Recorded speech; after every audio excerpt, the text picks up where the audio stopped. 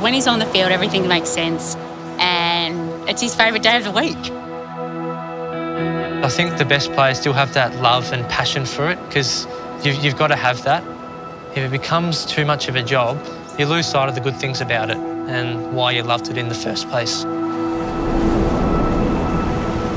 I have always been a bit of a deep thinker outside of footy, and I think it's really important, the mindfulness and being present in the moment. Sport and footy, a lot of it's just above the shoulders, and you can become such a better player just by tweaking some things with your mental side of it. He's extremely focused and works really hard, and we love that because I think you're really lucky if you're blessed with talent. It's your job then to make sure that you work hard and fulfil that talent, because a lot of people don't have that opportunity. A young gun, as good as it gets. It's always been pretty innate in me, that my competitiveness. I've always had that self-belief, and in my head I always know that I've done the hard work.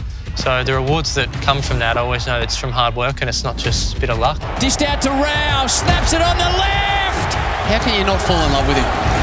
I don't do it for the hype or anything like that. I just do it for the love of the game and going out there with my teammates and going to battle with them. That's the thing that I really get out of it and love.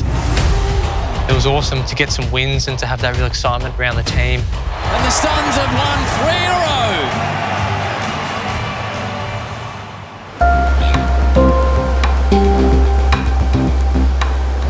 NAB AFL Oz kick. That's my first memory of footy.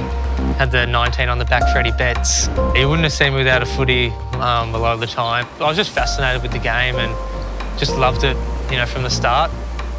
The NAB AFL academies were really, really good. I really enjoyed them, and you got a lot of boys going up against you in your own state, but then all the boys around the country, and you go, wow, this is what I'm up against. I've got to keep pushing. I can't be satisfied. And draft combine was, it was good. Just thought, this is the last thing to showcase myself, so I just gave it 100% like I usually do. And NAB AFL Draft was a bit of a blur. You're pinching yourself a bit. I was like, wow, I've made it. This is pretty cool. The Gold Coast Suns have selected Matt Rowell from the Oakley Chargers. To go the #1 pick as well was a massive honour, but I was pretty nervous as well. Straight to media and stuff, and it was all a big blur. But it was a pretty cool experience and something I'll remember for a long time. Family are really important to me, and so it's a bit difficult to go into a different state and a bit of a different environment. I loved it as soon as I got here. I've always just tucked in my jumper. I think it was when I was really little, I started doing it, and one of the coaches said, that's a good idea, like you won't be able to get tackled as easily as now as well, you won't be able to grab your jumper. And so it was a bit of that, and I just like the look as well, kind of the old school, and get down to business and get going. Rowell's in trouble, boys, in the middle of the ground. Shoulder. You can see the point of the bone sticking up there. Yeah, he's in trouble.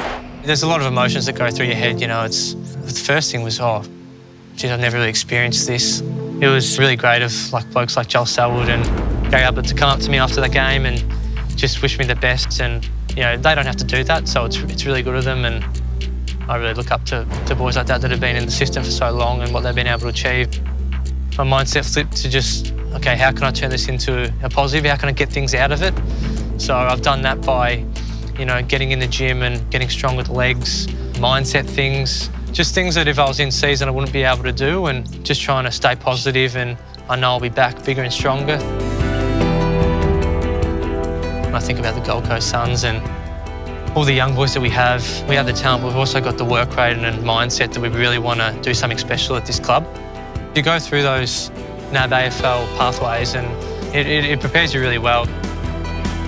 Things can get taken away from you in certain situations, but your attitude can't get taken away from you. That's how I really look at things. I've got a pretty lucky life being an AFL footballer, and I've got a great family. I'm very lucky.